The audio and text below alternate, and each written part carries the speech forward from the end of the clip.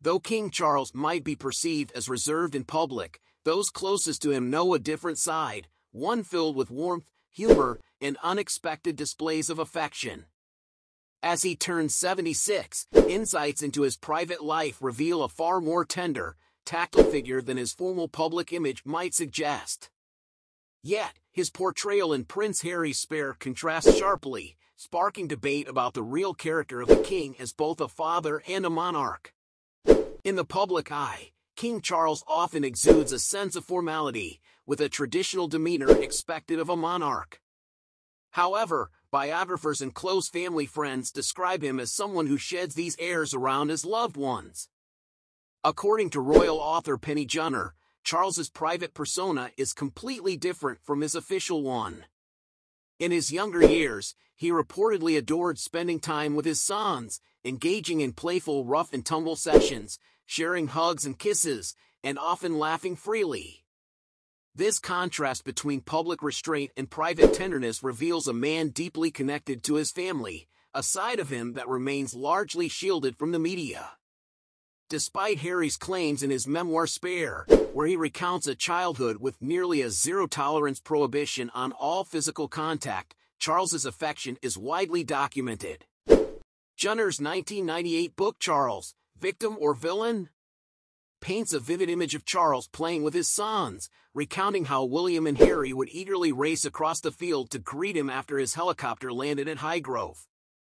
Junor even describes how the young princes would joyfully jump into his arms, unbothered by the messiness of sheep-dotted fields.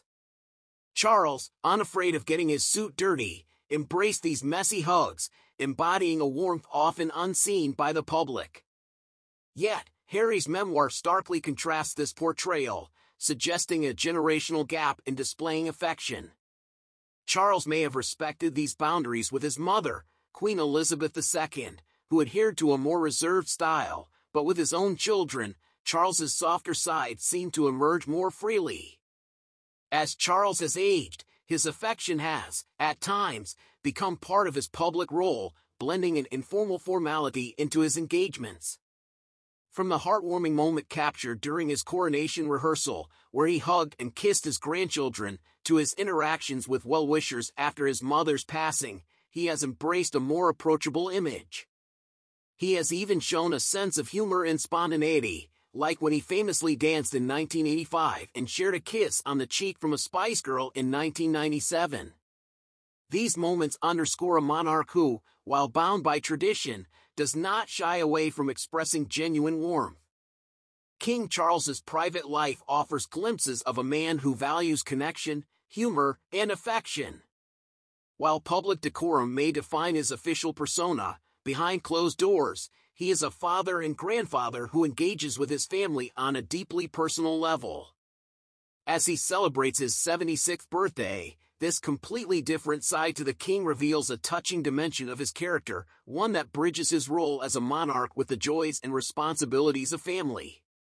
Despite contrasting accounts from his son, Harry, and royal biographers, Charles's evolution as both a leader and father reflects his commitment to balancing tradition with the warmth of human connection.